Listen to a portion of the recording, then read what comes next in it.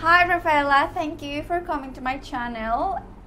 For people who's new in my channel, I live in Australia and Rafaela lives in Australia too, and a lot of you guys ask me all the time, how is the life here, how is everything in a daily life in Australia. So that's the reason why I decided to invite Rafaela to my channel. So she's gonna explain a little bit of how is her life here. She's from Brazil, so welcome to my channel. Thank you. Okay. I'll try. No, it's fine. So first question, for how long have you been living here in Australia? You live in Sydney, right? Yeah, I live in Sydney. I've been living here for almost 8 months now. Got here in the end of August 2019. Yeah. And in Sydney and in the city. I've been living in the city all this time because I study here and I work here, so it's easier to live near where I work and study. I just going to put you a bit on context, you guys who are watching this video. So I know Rafaela because she works with my sister. So my sister works in a really nice company. The name is Maribel. So they owns a lot of the restaurants, pubs, cafes around Sydney. And the girls work together. So they live in the CBD area. And okay, so you're from Brazil. So when did you decide to travel? Like, how was the whole process? When did you say, I want to travel? Yeah. It wasn't a hard decision because I think people that live in a tropical country like Brazil or South America, kind of in general, if they choose a country to live, Australia is maybe top 5. Yeah. So climate, I think it's one of the most important things. And I'm gonna say from the beginning. Yeah. I was married before, and my dream was always coming to Australia, but we didn't have money to come, both of us. Yeah. When you're married, or both come or nobody comes. Yeah. So I got divorced, and then I made a decision now is the time, because I always wanted to come here, and I had to kind of hold that dream to have a marriage life, because your priorities, my priorities changed. Building a family, and I have money to support a family, and my house apart, and be at a job, because maybe we were planning having a kid. So, and then when I got divorced, I didn't have anything that hold me to Brazil. Yeah. Anymore. So I said, now is the time, because I'm 31. Yeah. And I'm that old. I'm 26. I'm really close to you, so it's fine. Yeah. So my life, that's the story. And then I chose Australia mainly because of the beaches and the climate, and this thing that you can get to know lots of places in only one city or one state, because Sydney is really big, New South Wales is huge, Australia is huge. So in one country, you can travel to lots and get to know lots of places without having to live in a place. That's one of the reasons I chose to be here too. So when you travel to Australia, you come here completely alone, by yourself, right? Without knowing anybody. I didn't have friends here, family, no one. Literally no one. Yeah. And it's really hard. Australia. Yeah, it's really hard to start a new life. So what do you think was your biggest challenge here? What do you think, now that I have been living here for months, I think the hardest part was, the culture, the language, start a new life. What do you think was the hardest part for you? Actually, the challenge for me was finding a job, actually, because Yeah. in Brazil, be a teacher. I have been working for the same school for the past 10 years. Okay. And I used to know how to speak English already, so the language barrier wasn't something that was a concern. So that's good because that's an advantage. Not very good, but Yeah. not very good English. It wasn't like a barrier or something. But I thought it was going to be hard to find a job because I don't have many skills without working in my profession. Yeah. I've been doing the same thing for the past 10 years in the education area. It's something really specific. Yeah. So I felt like I would have to find a job, I don't know, like a cleaner or Uber Eats. Yeah. It was something that was a concern. Yeah, probably that's one of the biggest challenge for probably everyone who arrives to a new country, because you need to start, okay, Yeah. where I'm going to work now, where I'm going to start trying to get, like some money, because Yeah. as soon as you arrive, everything is like really, really nice, and Yes. you would like to stay here just like on a holidays, going to the Yes. beaches all day and everything, but then it's like, Yeah. okay, no, this is life and I need money, and living in Australia is really expensive. So definitely you need to think, where do you want to work or where you can work, because it's not only when you want, as you said, sometimes you need to be a bit flexible and see where is Yeah. the best place when you can work and get some money. So you have to think that people that decide coming here, they have to think like they will be completely out of their comfort zone. yeah, So when I talk to my friends, I usually advise them at least choose a country or a place that they have something in common, to not be like completely out. Because, for example, I came here speaking English already, so Yeah. the barrier wasn't a problem. I used to live alone in Brazil. I have my family. I have a big family. We were always together, but I have my house and my job and my car, so I was Yeah. independent in Brazil.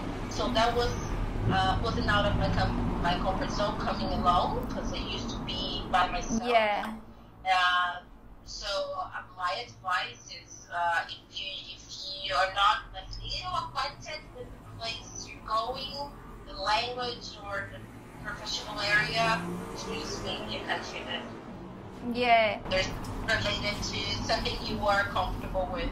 yeah, 100%.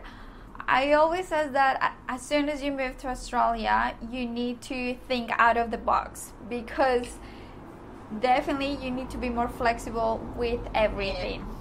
Yeah, that's true. So when you arrived here to Australia, you were holding what kind of visa? Like Student visa. student visa. Yes, And did you already extend it, or are you gonna plan to extend your visa, or? That's the plan. Because to come here, we don't have working holiday visa in Brazil. Yes, I'm as We don't Colombians, have we don't resident. have. Yeah. Yeah. I don't know. I think only Chile and Argentina, but I'm not sure. I don't know. Yeah, I think it's Chile, Argentina, and Peru, if I'm not wrong. Yeah, I'm not sure. And then I used to know how to speak English already, but as my intention is to stay here, work here, improve my English, I decided to come to study English. I booked for 1 year. Yeah. And I thought usually when people used to book English courses, it's 1 year or more, maybe. And then when I got here, I discovered it's not like this. Usually they book for 4, 6, 8 months tops. Yeah. And I booked for 12 months, so it's a long time. Yeah.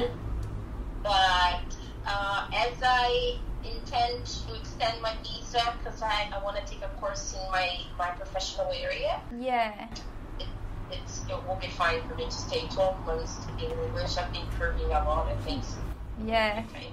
Well, your English is pretty good so far. So fingers you. crossed that you're gonna get the visa, and then you can continue with your plan as the way you are thinking about it. All right. So,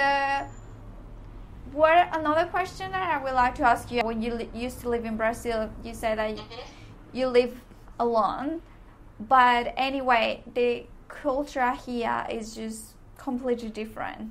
Completely different.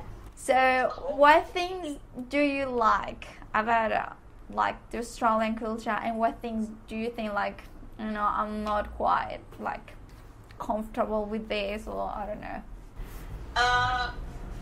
Actually, I think it's easier to say that the things I like more. I don't think there is something I don't really like that I maybe I'm used to them already because the place I work at are lots of Australian or European. At school, more South American people because we study English. So, but I don't think there is something I don't really like. Yeah. Just the thing that it took me a while to get used to it, and I don't think that I am used to it yet, is the transportation and the way they drive. Like, cause here it's I don't know how they say it's the opposite side. Yeah, yeah. It's an English way to drive, so they drive like in the left. Yeah, they have a lot of influence from the British.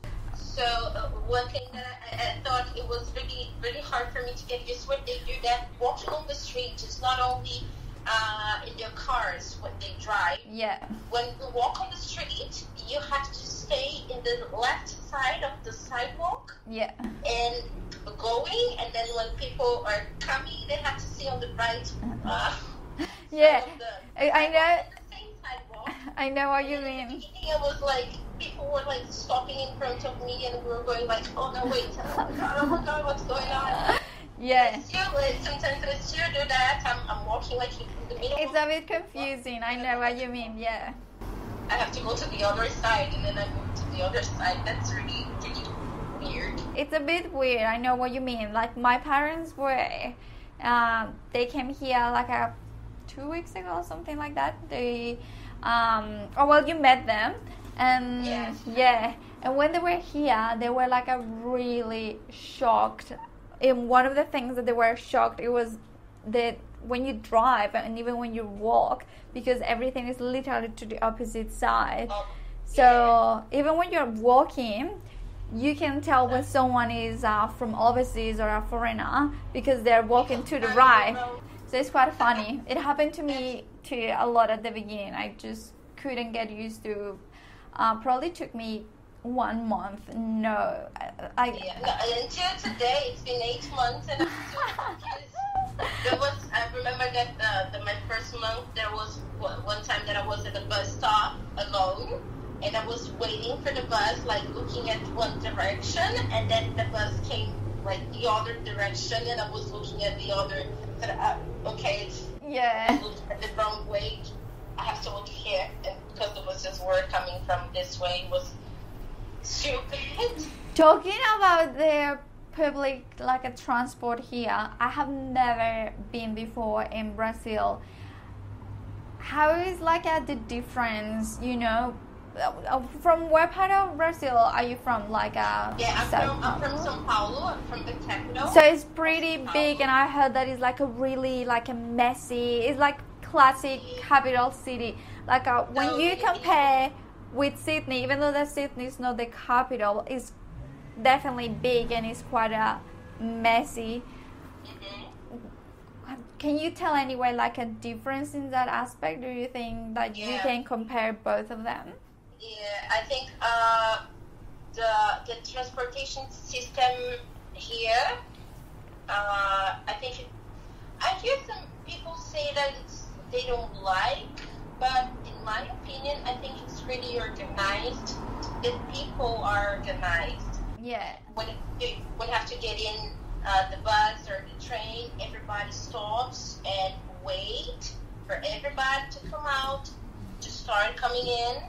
And in Brazil, it's like everybody coming in and coming out like at the same time, and nobody waits for anybody, so it's kind of messy and rude.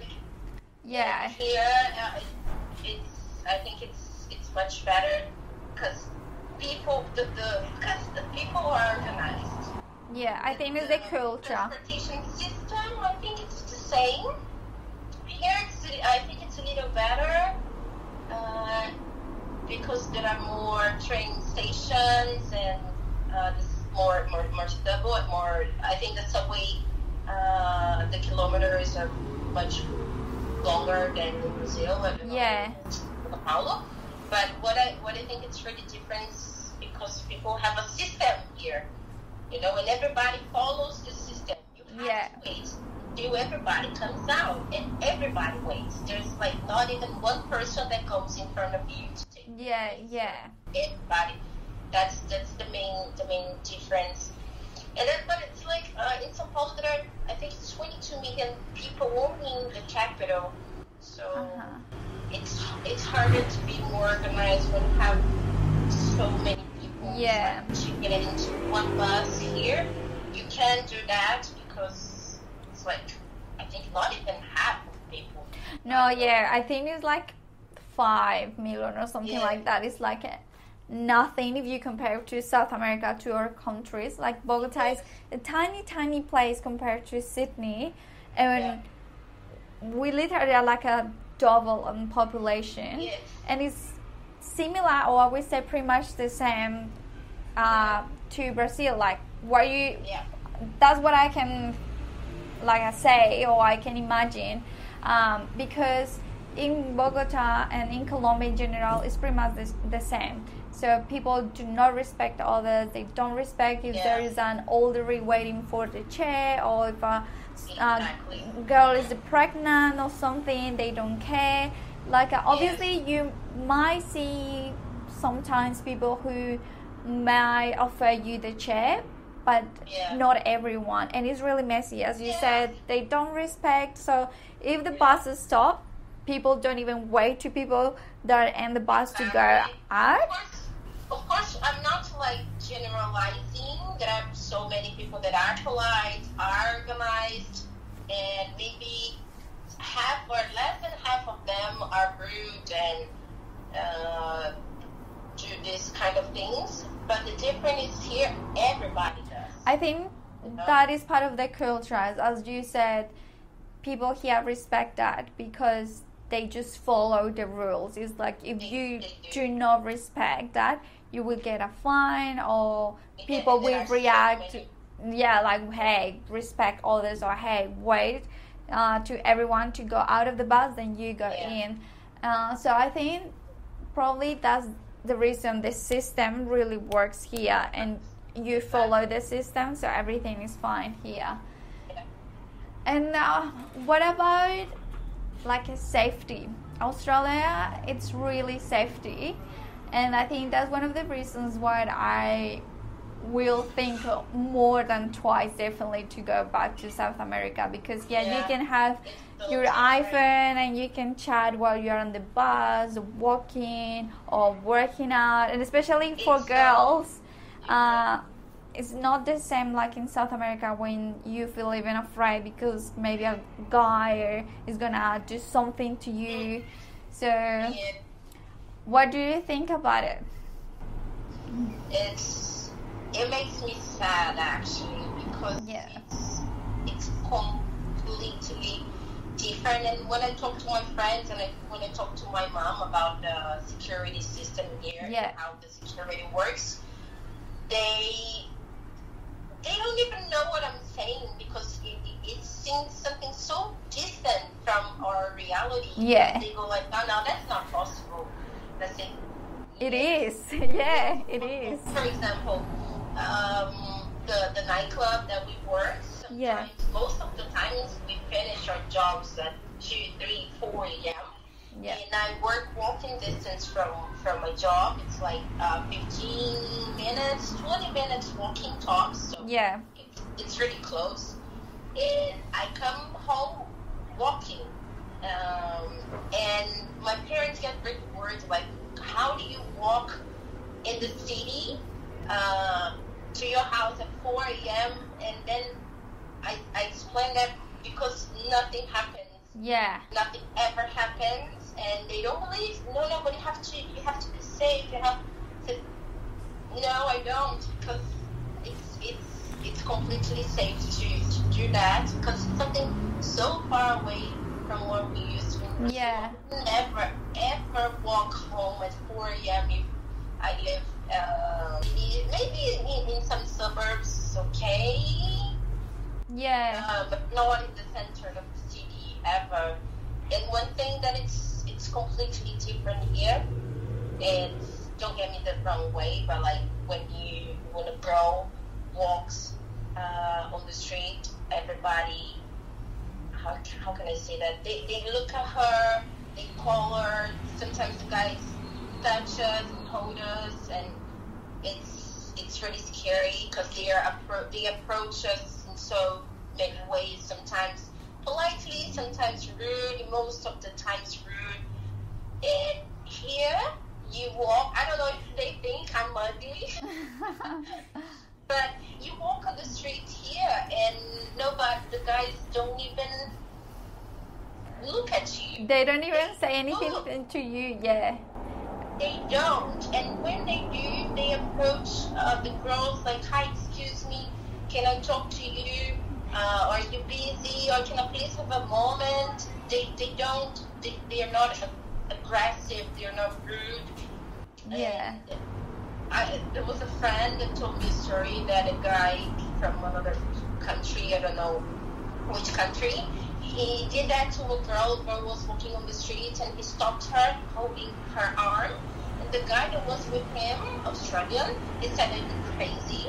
Yeah. It was really bad because he said, no, we don't do that here. Yeah. The guy said to the other guy, so because it's part of their culture, like leave the girls alone, don't touch them, yeah. don't approach them in aggressive way or in a rude way, and that's completely different from what we're used to in Brazil, because Brazil is a very dangerous place. Yeah. A very dangerous place for women, and here you can wear tops. And yeah, whatever you want. Yeah. Because nobody will touch like a finger on you. That's one of the things. In the first month, it was the thing that shocked me the most.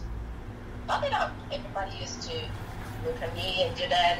And, but I know what you mean. Yeah, I know what you mean, because and unfortunately, as you said, it's sad. Like when you think about it, when you realize the situation, how completely different it is from Australia to South America in general, it's just completely different. Like in Colombia, it's pretty much the same.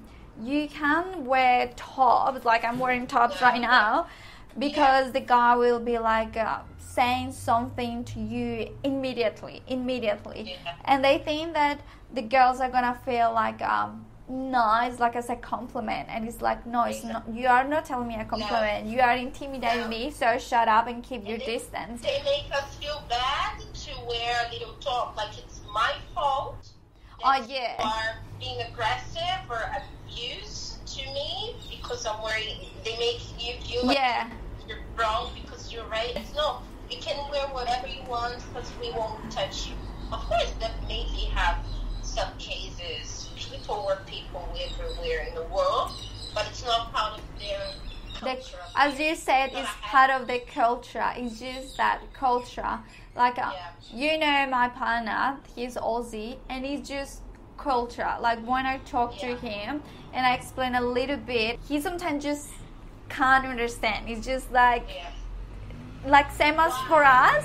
When at the beginning everything is like really nice and shocked because everything is perfect. Same, like the opposite for them when they go to those places. Obviously, there are a lot of beautiful things. Chili pepper. Sorry, we're just saying that someone got lots of toilet paper, and we are like, how? Because it's impossible to get toilet paper. Sorry, changing the topic. I woke up at 5 a.m. to go to Coles here near Town Hall, and we waited in the line for an hour at 6 a.m. like 2 Saturdays ago, and then we bought 2 packs, one me and one Fernanda. So, but we have to wake up at 5 a.m. too. So you live with how many flatmates? Changing the topic now. 3 guys. Me, Fernanda, and João from Brazil, and Diego from Spain.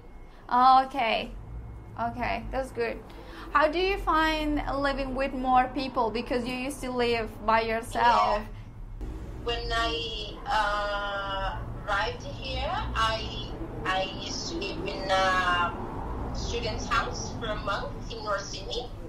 And then I found a place here in the city. Because I had bought in Brazil when I bought the package with the school, with tickets, so it was like included in the deal. Yeah. So I stayed there for a month, and then I moved here to the city, and I chose an apartment with 7 people. I used to live with 7 people because I had to find a place really fast because I could only stay for 1 month in the place. Yeah. So and it was really hard because I didn't know anybody. I didn't know how renting a place here works. I didn't know how the process, if it has a call, they have a contract or I just like talk to a person. So it was kind of, I found this place. I'll take it, and that's it. And it was hard. It was really hard. They were really nice people, but it was 3 French, 1 Brazilian, 1 Colombian, me, and 1 Korean girl. There's a lot of people. So from all over the world, like from Asia, Europe, and America. Yeah. South America. So the habits and the costumes, and it's completely different. The food, especially the food, it's fun. It's really fun to see like their menu. It's especially people from Europe. They have a totally different taste from us. But it's like it was okay because I knew that would be temporary. Yeah. Because I had to move like right away. No, I had like 2 weeks to find a new place, and it was one that when I moved, I said, okay, I'll have to stay here for 2 months. There was a contract, like a long term. I had to stay for 2 months, and then I will have time to find another place as I'll be staying here for a year. I wasn't in a rush to find a really nice place to stay. But it ended up to be really good because the privacy, I think it's something that you get used to it because you don't have options. Yeah. For everybody that is watching this video, know that you're gonna come to Sydney, to Australia in general, and you will live with lots of people. That's a good advice. So if you can tell some advice to people. Yeah. Don't think you will have your own place, your own room, for example, especially if you want to come to the city because it's really expensive. A single room here. So be prepared to live at least like in the beginning with lots of people and people you don't know with completely different culture. Yeah. If you're a crazy cleaner, organized like I am, like trying to play cool and just breathe. Yeah. But especially for those people that won't be here for so long. As I had 1 year, I wasn't in a hurry to find a really good place to feel comfortable and feel like myself at home because I will have time to do that. So the people that will come here for 5 months or 3 or 2, it's you don't need to get used to it because it's temporary. So right now you're sharing your room with Fernanda. Yes. Yeah. Okay. Now, in that place I used to share my room with 3 other girls. We're 4 in 1 room. God. Yes. They were really nice girls, but the problem is their schedule were completely different. For example, there was a girl that she used to wake up at 5:30 to go to work, And I used to come back home from work at 4 a.m. Yeah. So from 3 a.m. to 6 a.m., 2 people were getting dressed, taking a shower. The other 2 girls were sleeping. So imagine you're sleeping, and from 3 a.m. To 5 a.m. there are people doing something in your room. It's gonna interrupt your sleep, and then you can hear at the background all the noise. So much for me, because I was the one that was home, but it's for them. I was trying to be as quiet as possible, but it's hard. You end up with And then I met Fernanda at school, and she was looking for a place too, because she was in the same situation as me. She was living with so many people, and she wanted more privacy. And we got along like straight away, because she's Brazilian. I met her just like once, but she's really nice. She's lovely. Yes.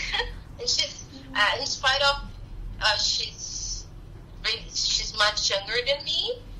I'm 31. She's 19. We are completely different people. Like, I'm not her mom, but pretty much. But we got along because we are from the same place, from the same city. So sharing a room with her is really easy. We have the same schedule because she works for the same company and she gets home late. We have our moments of privacy because I study in the morning. She has the room for herself during the morning. She usually works in the evening. I don't, so I have the room for me. So also that's good. Our routine works. So another advice is try to find a place to share a room that has the same schedule as you, or completely different one. Because then when you're at home, the person is out. When you're out, the person is at home. So kind of works. That's good. And now changing a little bit, and just as the end of this conversation, probably we're living in a hard situation right now. And now that I saw the girl who was walking with the toilet paper, and we're talking about that, how is this affecting you? Because my sister is right now living with me, and we're lucky because, you know, like for people who's new in this channel, I live in Canberra, and my partner works for the government, so that's the reason why we are safe. But otherwise, a lot of people is just suffering a lot. Like suffering is we are affected because we don't have where to work right now. Like as a personal trainer, I can't work because all the gyms are closed. And you girls who work in the pub, in the club, you can work neither because everything is closed too. So what are you doing right now with the rent, with the food, with everything? It's really hard actually, because there are two points to talk about. For example, in a part of a Facebook group, it's called Brazilians in Sydney. And people are talking about they want help from the government, that the Australian government should help the students, should help us. But when part of our paperwork when we apply for the visa is, how do you say that? I don't know how to say that in English. You have to show an amount of money. Like an evidence that you have enough money to support yourself, depending on the time. The period that you're going to stay here. So for example, if you're going to stay for 12 months, you have to have, I don't remember how much now, but it's like you have to have this quantity. They make the math based on the month you're staying. To support yourself while you are in Australia. So it's a mandatory document.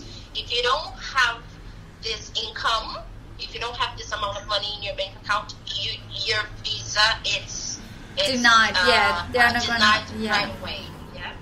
I don't know how it's working now, but my process was in the beginning in 2019, so it was how it was working there at that time. And so that's part of the discussion, because people are saying like, the government shouldn't help us because we prove to them that we have money to support ourselves here. And there are other people saying, no, the government should help us because we are living in their country, we are working for them, we're paying taxes. So it's kind of a big argument over the internet. But I think it depends on, it's really singular cases. For example, in my case, I had money to support myself for a period of time. Yeah. And when that happened, I was saving some money to travel to Asia. I was deciding if I wanted to go to Bali or Thailand. Yeah. Everybody that comes here wants to go to Asia. Yeah, because it's pretty close. It is not expensive, so a lot of people save money to go to Asia. Yeah. It's easier to go to Asia from Australia than to go back to Brazil and then. 100%. Yeah. And it's cheaper and it's easier. So I had this savings, and so I have this money to support myself probably for the next 2 months. That was the money that I wasn't planning on using. Yeah. So because I've been here for only 8 months, so I didn't have enough time to save money. Yeah, yet, no, and it's hard because you're only allowed to work 20 hours a week. And when your salary usually it's like $500 to $700 a week, and you pay almost $300 rent. So you have to buy food, you have to buy clothes. It's a normal life. Like when you live here, don't think you're not gonna spend money. Because it's a normal life. You need to buy food, you need to buy clothes, you need to buy things for your house. Yeah, personal items, deodorant, shampoo, everything. Because people just think like, I can live with $100 a week because I just need to buy food. No, it's a normal house, a normal life. You need to buy stuff from your house. For example, you need to buy new sheets, you need to buy a pillow, you need to buy stuff for the kitchen, like soap and cleaning products. Yeah. So don't rely on just food and that's it. No. Yes. When you work 20 hours a week, you don't have. Sometimes you can save like $150 a week. That I was doing, but because I've been here for a while, maybe people that are here for less than 5 months, they're not staying. Not everybody, but most of the people I know, especially that I study English, so everybody that studies English just arrived in Australia. They are, almost all of them are leaving. They're not staying. And the ones that were planning to extend their visa are not anymore. Yeah. Because they, as they don't have English yet, they study English, they used to have jobs that it's not vital. For example, they were working in Uber Eats or cleaners or pubs like me. Yeah. So it's not something that they can rely on their job to stay here. And the problem is that we don't know how it's going to get better and if it's going to get better. So we don't know for how long it's going to last this. And they are afraid that if they don't go now, it's going to get worse and there will be no flights. So then they come back home. So maybe I had a friend that he was supposed to go in the end of April, but the company offered him to go last week. And he took it because he didn't know like if there will be flights for him. Yeah, it's a really hard situation. Unfortunately, today I was watching actually the news, and here in Australia, a lot of the airlines are saying that they are literally in crisis because obviously people are afraid to travel, and some other countries are not allowing you to arrive to the country. For example, Colombians here in Australia are asking some help to the government in Colombian government, because they close the border. So it doesn't matter if you are a citizen, you literally cannot go into their country. So it's even harder for some people because you're literally stuck here and you don't have a job, you don't have money. So it's a really hard situation for a lot of people right now. I think people that have been here for longer, maybe they are more not comfortable, because nobody is comfortable, but they had time to have some savings. Yeah. You know, even though it's still scary because you don't know how long it's gonna take. So, but they are not as scared as people that are here for short periods of time and they don't have money yet, because people think that they are gonna come to Australia and they were gonna work a lot and be rich. And that's not true. So if you hold a student visa, you're not going to get rich. Okay? I like that.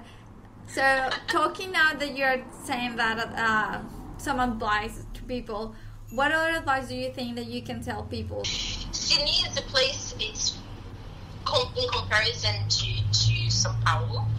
The currency is 3 times more expensive. So for $3, one is $1 real. Yeah. So $3. It might be something like that, because from Colombia it's like 2.5 or something like that. Yeah, and now it's even higher. It's 3 something. So it's, I think Sydney in comparison to São Paulo, it's even more expensive. It's almost the same, but it's more expensive. The idea is that here you are well paid for the job you do, in spite of the job you have, even though working 20 hours a week. But usually the salary for English students, for example, like you get paid like $25. That will be like almost 100 reais in Brazil an hour. So it's a lot.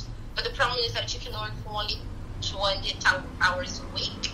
And it's, trust me when I say it's 20 hours a week. Only if you get a job they pay cash hands. For example, if you're going to be a babysitter, they will pay cash hand and then you can work more than 20 hours. But these jobs that you can rely on, that you have a job and you can count on the money, it's 20 hours and that's it, 20 hours.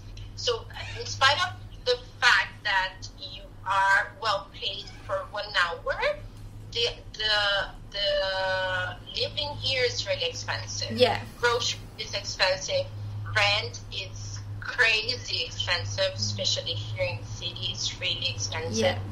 Going out here, if you like partying, if you like to drink and smoke, no. That you're gonna come here and you're gonna quit smoking. Yeah. I'm trying. Because it's really expensive to smoke the cigarettes here and drinks here. But you have the advantage, like my sister, you get a lot of free drinks. Because we are bartenders. That might be. Don't lie. You drink a lot. Okay. I'll try. But it's because we work for the company and we have some friends, so we have a discount for this company that we work. The venues that belong to this company, we have discount, so that's a good thing. But so it's kind of I wouldn't say like a paradox, but you have a good salary, but you spend all your salary in basic things like food or groceries and partying. It's really, really hard. Yeah. I like that you said that, because a lot of people sometimes are like, oh, but you live in Australia, you have a lot of money there. And it's like, yeah, as you're saying, you might get a lot of money, because compared to our countries, when you explain to your friends in Latin America how much you earn in 1 hour, they're like, well, that's a lot of money. But then you say like, but I spend this on food, this on rent, this on everything. It's not a problem. You are in a new country. You want to go out. You want to get to know other places. You want to go to the restaurants. You want to go to the beaches. You want to go to get to know the places. And this requires money. Because, for example, you're going to spend a day at the beach, and then you want to eat in a restaurant. You will have to, because you're spending the day at the beach. You're not going to go back home to eat and then go back to the place you were. So, because if you plan on coming here and stay in your house watching TV, maybe you can save some money because your salary is okay. But if you want to explore the city and the country, you will spend the money you receive.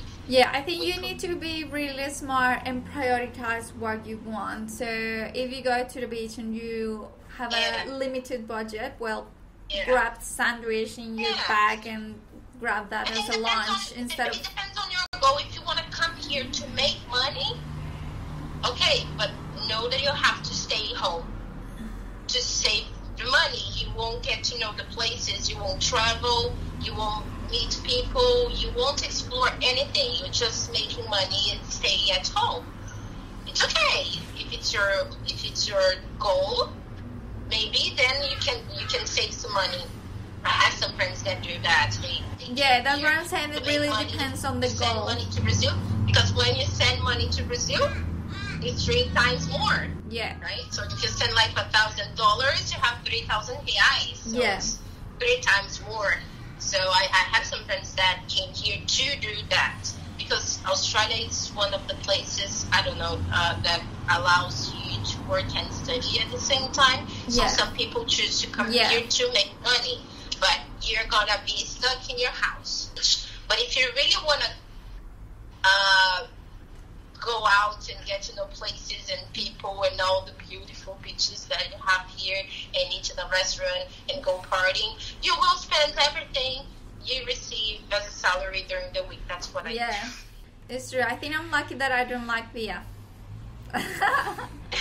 You know me. You know that I really don't like to drink. Because it's really so expensive. that's an advantage. I'm just, I don't know. I just don't like, and I think it's actually good because, as you said, drink here in Australia is quite expensive. It's like $10, probably just one beer. That's it. So if you're going out with your friends and you drink minimum 3 or 5 beers, so you already spend, I don't know, if you go out to 50 or 100 in a night or more. Or work for Marathon that gives you a 50% discount. That's another good option. My boss gonna be happy. Thank you so much for your time. Thank you for telling us and sharing with us your experience. I know that Australia has a lot of opportunities. It's not easy. It's a completely challenge, but in my personal opinion, I definitely will say that it's going to be worth it. It's expensive and you might spend a lot of money, but if you really want to have this experience, and I don't know, as we just said, depends on the goal that people have in like their minds. It will be easier or harder. That really depends on each person. But anyway, thank you so much again. You're welcome. I say obrigada. Obrigada, gracias. Thank you. Okay, we'll talk to you later.